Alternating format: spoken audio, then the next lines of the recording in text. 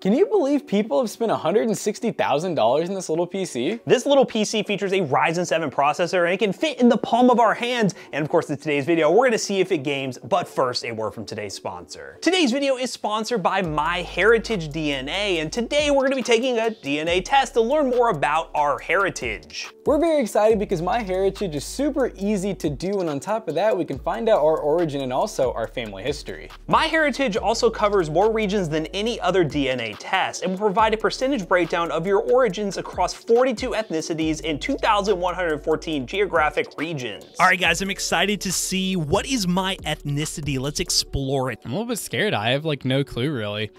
65.4% North and West European. Okay. 45.8% English. Cool. So I'm mainly made up of 3 different areas. It was awesome finding out all of the different percentages of nationality I am, especially the fact that I'm 2.2% Italian. So make sure to use our link and code down below if you want to get free shipping. So if you guys want to learn about your family history and origins just like we did in today's video, definitely check that link in the description down below and use our code to get free shipping. So before Matt starts talking about this, I just want to say, this is a really cool unboxing experience. This is the first time we've ever had a mini PC that came with a little mini carrying case. Yeah, shout out to Xulu, we think that's how we would pronounce it, with the XR1 Max. They've reached out and sent us this mini PC. The model we have has a 1 terabyte SSD and 32 gigs of RAM, and during the Kickstarter, you can get it for $400, so definitely check the link down below. Okay, so we get a power adapter that, if I remember right, I think is like 95 watts.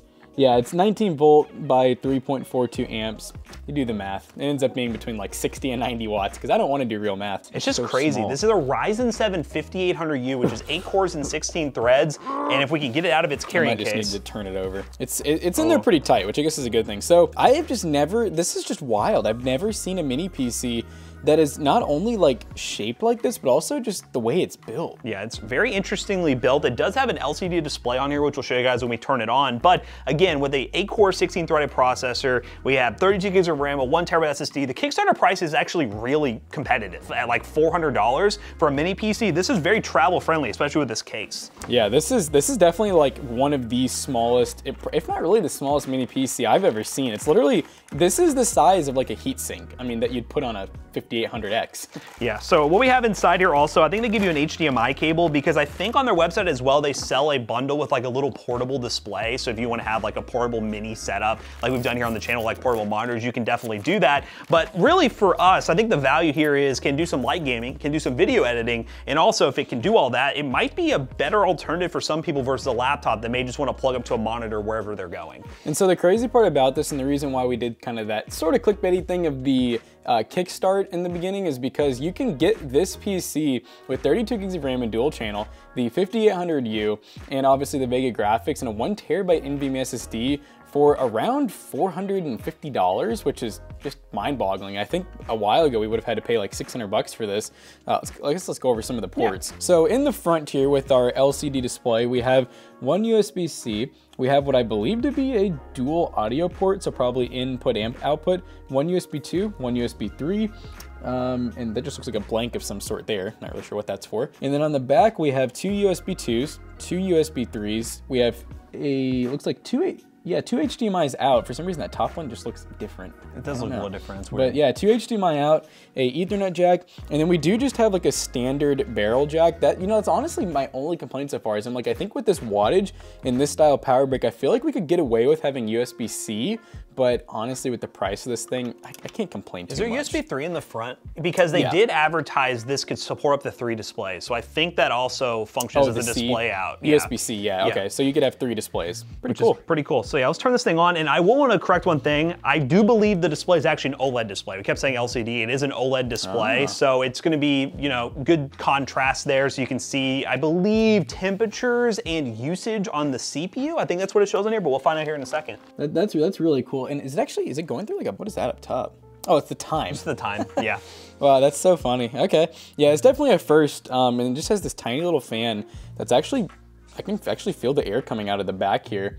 Now, one thing I want to know is, do we get to open this up at some point? Yeah, I really want to open it up because with a Ryzen 7 like this, I really want to see how they achieve the thermal abilities to keep the thing nice and cool. And at the price point, they must have done some cutting of corners maybe, but we're gonna open it up and find out. All right, so we're opening this bad boy up. Be very careful not to strip these bad boys out. Okay. I'm curious to see if we have to take anything else off, like the entire outer shell to like do upgrades and whatnot. Will this just slide out now, question mark? Or are we gonna? Probably screwed in, I assume. It might, maybe I gotta try to push it out from the front or something. Oh wait, it comes out this way. It slides out the front. Okay, there we go. So this right here is our Wi-Fi adapter. It's actually Intel. It's an Intel 8X210D2W, which is supposedly Wi-Fi 6E, which is really another really cool feature of this. So we use like a little tiny SSD. Like what size is that?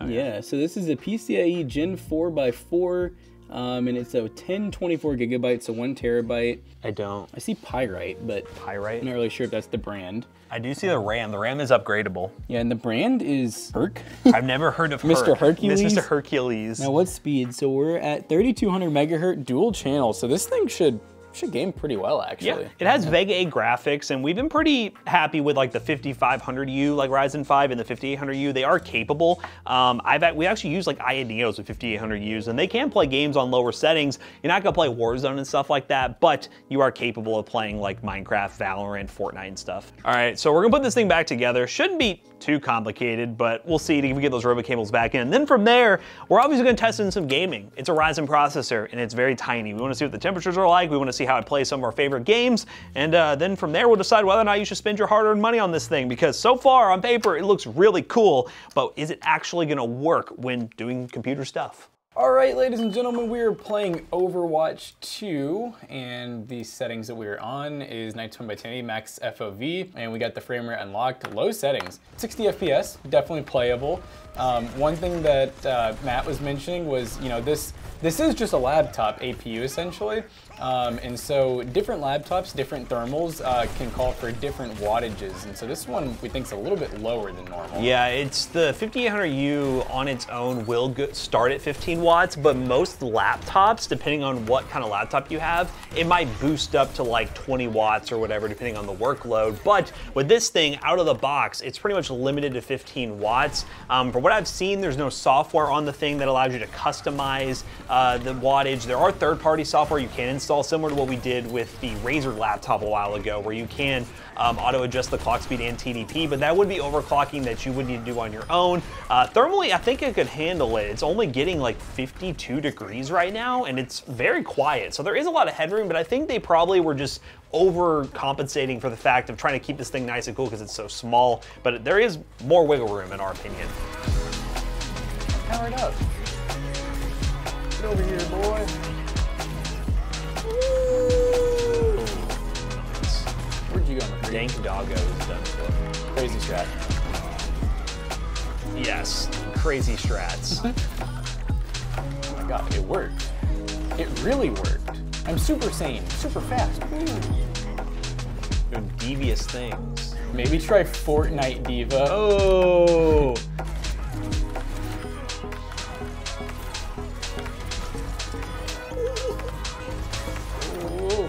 Whoa. Hey, easy dub. Look at that. Yeah, so what we'll do before we test like Fortnite and stuff, we'll go back to Overwatch, see if there's a difference. We're gonna try to go into the BIOS and see if there's anything. If you don't see any of that footage, then you know what? There wasn't anything to do and we're playing some Fortnite, but we're gonna see if there's any way we can push this thing a little bit further. All right, guys, we are running Overwatch 2, and depending on how McAllister edits this, we actually already did this test, but we were noticing that we were only using 15 watts on the APU. Temps weren't really getting very high, and it was just staying at like 1400 megahertz. But as you can see now, we're actually like boosting, and we're getting closer to like 100 FPS most of the time. We're currently just on low preset, max FOV 1080p, and I'll show you guys the settings in just a second here.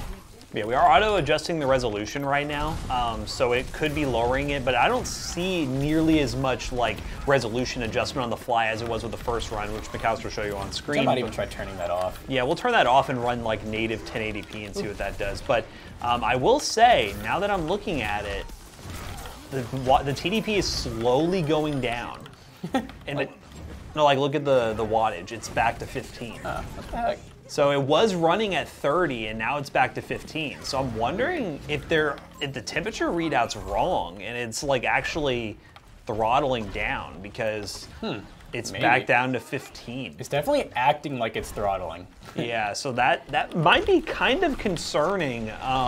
And something to keep in mind is, for some reason, I guess maybe under gaming loads, it can't sustain those clock speeds, but we didn't see any like spikes in temperatures, so that's the weird thing.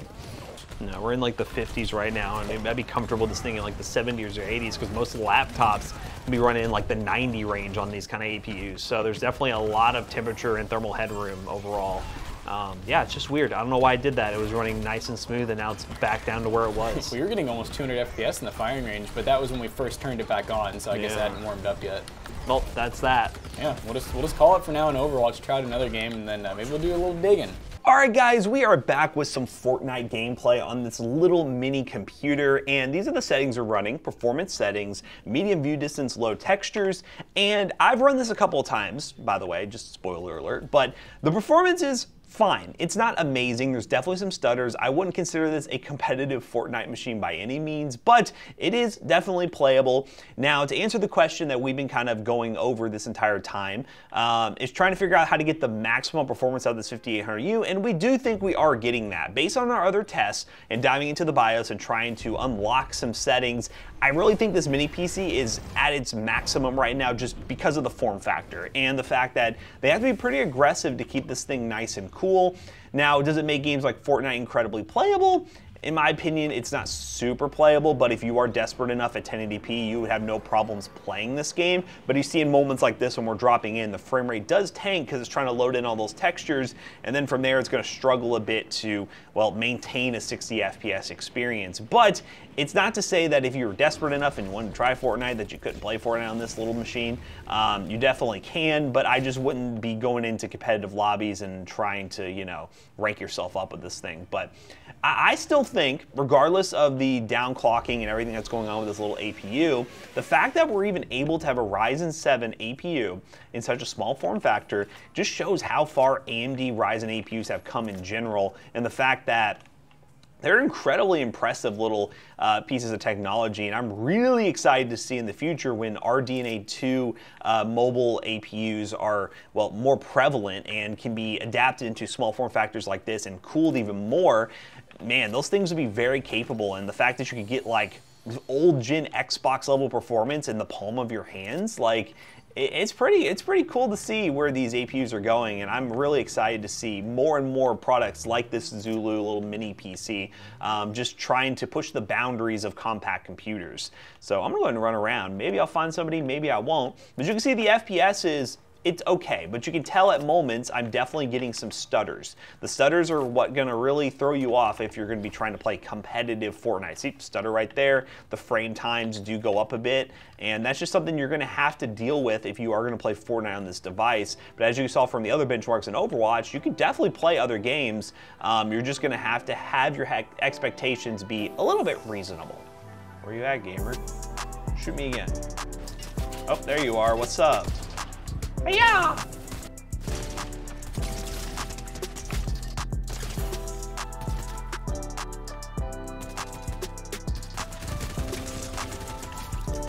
Battle the bots.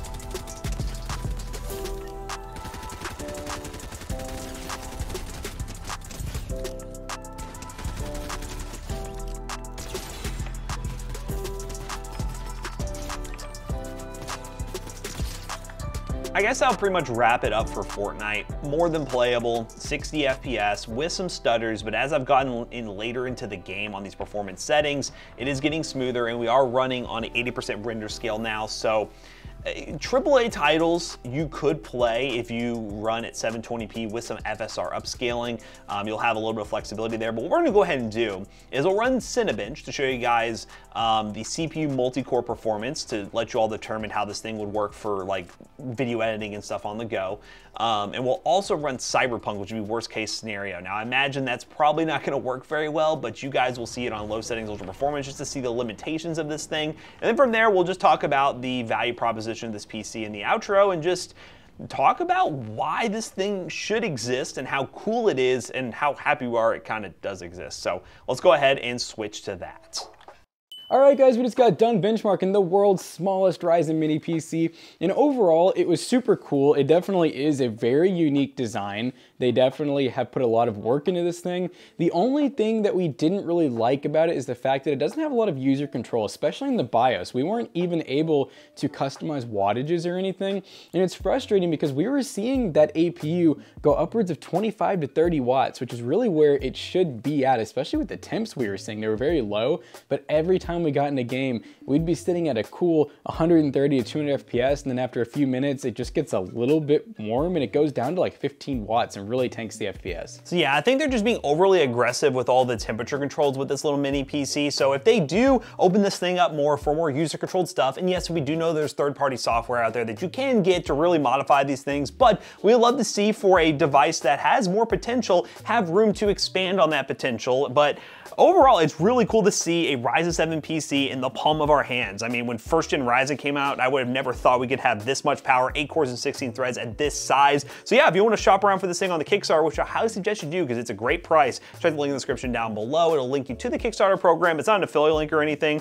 Xulu just sent this mini PC for us to review. We thought it was interesting, so we decided to review it. So as always, we hope you guys enjoyed today's video. If you did, check out our other two YouTube channels and also our twitch.tv/ToastyBros, and don't forget to like, comment, and subscribe. And we'll see you guys in the next one. Goodbye.